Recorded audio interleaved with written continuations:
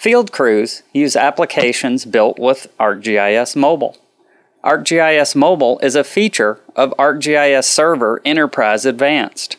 It allows organizations to deliver GIS capabilities and geospatial data from centralized application servers to a range of mobile devices over wired and wireless networks.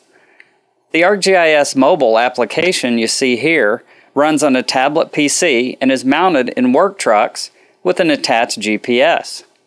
The application can locate itself to the position of the field worker's truck, getting them quickly to the information that they need. A simple, intuitive application makes it easy for the field crews to view, query, and make redline notes. There are built-in tools to quickly identify features such as work orders, valves, and other information. If I highlight the work order, we can find out exactly what work we need to be performing when we get to the site. So we need to install water service at these two addresses. If a wireless network is available, updates such as new work orders that you saw generated in the geoprocessing model earlier can be synchronized in both directions between the ArcGIS server and the local data store on the mobile device. To complete the work order of installing the new service for the two new homes, the field crew needs to find the valve that needs to be shut off to tie in the new service lines. All the valves that are available on the map can be identified to find out information about those. I can make notes about that. I can copy this into the clipboard. When talking to GIS managers, we have learned that providing access to the GIS in the field is certainly important, but it's only part of the story. The real value comes from the field crews being able to redline the map. A redlining tool is provided so that field crews can send GIS analysts notes letting them know about key changes to the infrastructure. Using the redline tool, I can simply draw a circle on the map indicating which valve has been closed. I can also add notes such as the valve is being closed for installation of service.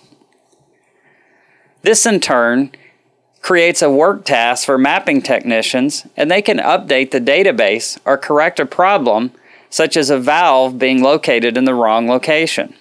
The field crews know that someone is paying attention to their feedback and as a result are more willing to make notes. The result is an accurate database and a reliance on GIS technology to improve their overall operations. Here you see an application that was built with the ArcGIS Mobile software development kit. ArcGIS 9.3 Mobile introduces an out-of-the-box mobile application that can be deployed on a number of different devices. Here you see an example on a smartphone. The application can be configured for tasks such as viewing the map. I can also look at a work list. I can use the menuing system to browse for that on the map. Also, the menuing system has built-in tools such as identify, GPS integration. So if your phone has an integrated GPS, we can tap into that and directly use it. I can also browse, step back to the main task list, and I might want to collect features.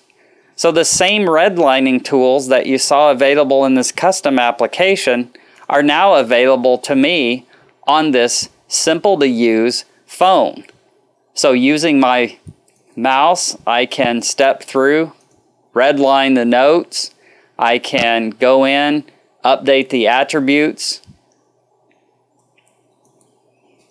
I can use GPS coordinates to insert vertexes into the map and update the attributes.